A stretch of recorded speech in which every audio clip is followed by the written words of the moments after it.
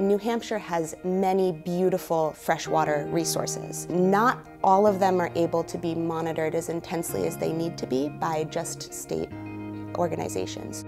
The Lake Slay Monitoring Program has a large positive impact on the state as a whole.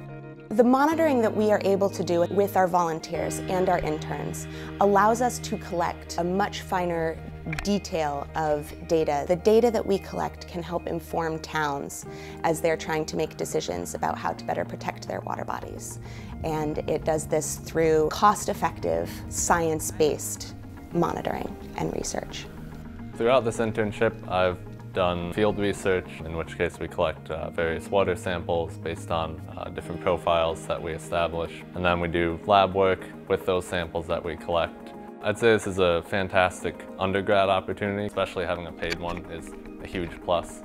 I mean, for me personally, this is my 4th year in the lab, so I have 4 years of summer field work under my belt and then 4 years of lab work under my belt, which looks extremely good on a resume applying for a job or grad school.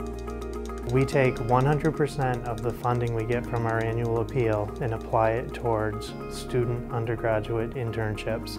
So donor support not only helps that undergraduate student apply what they're learning, network with businesses and future employers, but it also provides an opportunity for UNH to do more work that impacts the life and well-being of the residents of New Hampshire.